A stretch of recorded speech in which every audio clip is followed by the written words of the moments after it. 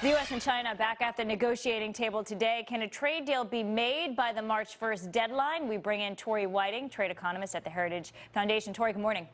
Good morning. Yeah, I'm really curious, what constitutes a deal here? What sounds reasonable that both sides can agree on? Well, here's the thing. I think it first starts out that both sides need to be willing to make concessions. And that's why you see these meetings this week happening between lower level staff at USTR and the foreign ministry in China. They're trying to figure out what's the starting point for these negotiations and how can they move forward. I think that if the U.S. is willing to reduce its tariffs that it's imposed thus far and China is willing to make some reforms, especially in the area of intellectual property rights, we can be in a good spot. How do we guarantee, is there a mechanism that we can use to make sure that China follows through on any promises that it makes? Because it's made promises in the past, but it doesn't enforce them. How do we make sure they follow through?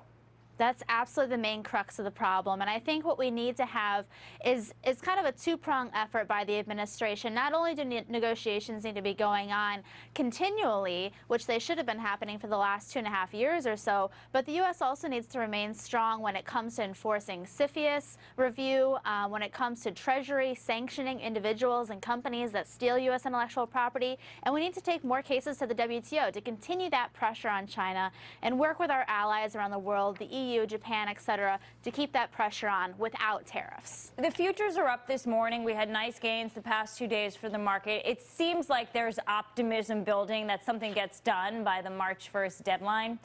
We do have a statement from the spokesperson for the Chinese Foreign Ministry, and they say this: China is sincere about properly resolving trade frictions on the basis of mutual respect, equality, mutual benefit, and reciprocity. That is the first time that they used the reciprocity when talking about trade. Are you optimistic about that?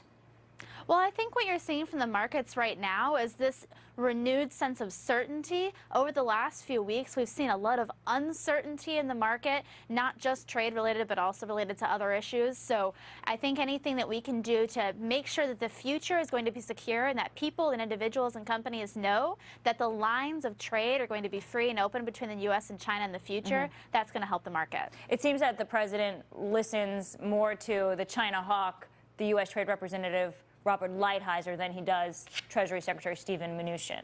Lighthizer more hard on China. We believe next week at the meeting, Lighthizer will be there. What does that signal to you? Does this trade deal get done next week, maybe?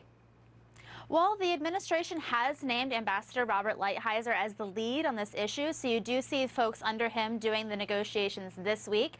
I think this is completely natural. I mean, the Office of the United States Trade Representative is where Bob Lighthizer is from, so it's to be expected that he should be the lead, and it's good that the administration has a point person on these issues, and it's not flipping between multiple people. So that can provide also certainty for the negotiations. All right. Tori Whiting, thank you for your time. Thank you. Well, obviously, investors are watching what is unfolding.